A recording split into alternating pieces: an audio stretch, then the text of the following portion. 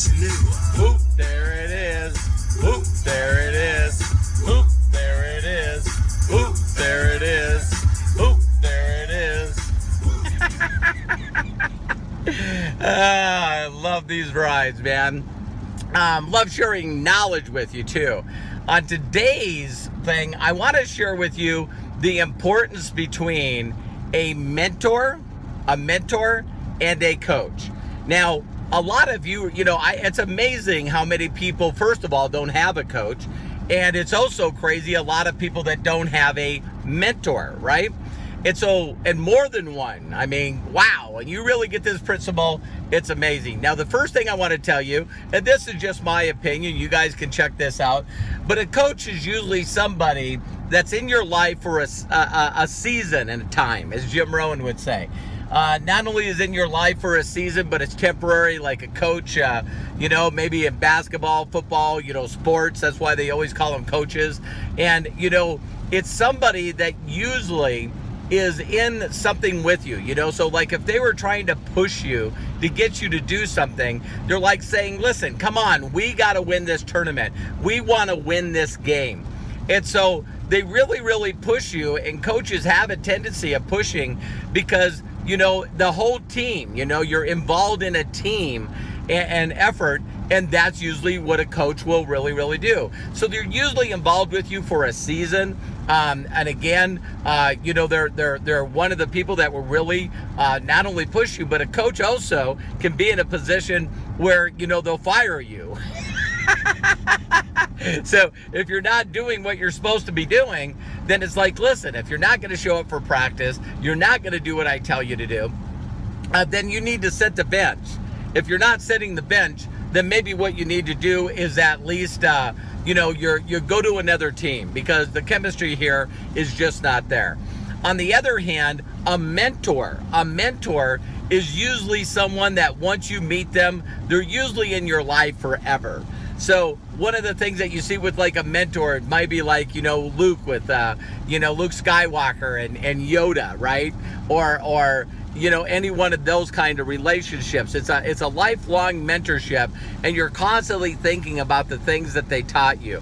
One of the other things that mentors do that is really, really powerful is what they'll do is they wait for you, listen closely, they wait for you to come to them.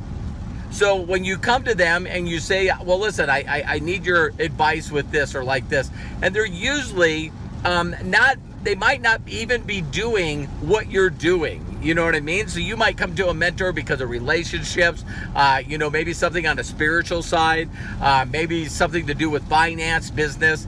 There's a lot of reasons, a personal trainer, they don't call him a coach, they call him a personal trainer. But a mentor is someone that's going to give you some information and steps to do. And they might tell you, hey, I think you should read this book, or hey, I think you should go to this event, or hey, I think you should do this and this. And usually when you do not do those things, then you probably will get away from them and not bother them anymore. Because the last time that you talk to your mentor, if you have one, and you ask them, well, what should I do in this situation, or what would you do, and they tell you, then all of a sudden when you don't do that, then you've already sort of said, listen, I'm not ready. This is not the time for me. I'm not willing to make that kind of commitment, or I don't want to do that one thing. So think about that. When, a mentor is not going to reach out to you. See, they could be your friend, and they can call and ask how the family's doing, or ask how you're doing. Maybe around a holiday, they might say something. But a mentor is waiting for you to come to them. So I love in the scene in Karate Kid, Wax On, Wax Off, my partner, Rob Rell, he sent me a picture, autographed with that scene, Wax On and Wax Off. And if you notice, the mentor in this scenario, Mr. Miyagi, he basically says, I will instruct you and tell you what to do, but you can't ask any questions. He goes, I will decide to mentor you, but you can't ask me any questions. And so he goes, okay, I'll do that. And as soon as he says, okay, great, then what you do is here's some buckets and some water. And he says, see these cars? And he's like, yeah. And he's like, well, listen, start washing the cars. And he's like, well, listen. And he's going, I. And he's going, what? I said no questions. And then after you wash the cars, then I want you to wax them. I want wax on, this one. Wax off, this one. He goes, breathe in through nose, out through mouth. Very important, breathing. In through nose, out through mouth. And he's like, oh, okay. And he goes, well, what about I? See what I mean? It's like, I'm not going to instruct you if you can't follow simple directions. If you can't do what I tell you. What a waste of time. And I know that my mentor did this to me. My mentor and coach. One is my mentor not only pushed me and told me, listen, why haven't you done this? Why haven't you done that? Because he was in a position as we were working together in a marketing company to hit pin positions and go up in ranks. And he was really, really, he had the round table, and then he had the Knights of the Round Table, which I was very, very blessed to make to both. And he even challenged me, I said, how do I get on this Knights of the Round Table? At that time, there was only 5 of them. And he said, go to a city and take all the stuff I taught you and go to that city, take your pitch book. It was little, testimonials and stuff in clear plastic, and go out there and prove to me that you can do it again. And I did that, and that's how I ended up on Knights of the Round Table. But his whole goal was to get to the top of this company. He wanted to be known as having more people on the stage in the top 10 than any other leader there. And he accomplished that. And so that's what I sort of learned to do. That's what my whole deal was, is not only to become on stage, but get in the top 5, to become number 1, that I did numerous times. And then the next thing is to have everyone on stage.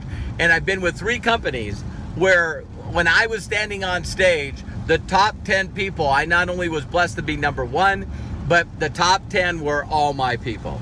And so that's a huge difference between a mentor and a coach. But my mentor, being a coach, the mentor side of him, when I first met him, he said, listen, I want you to go get this book.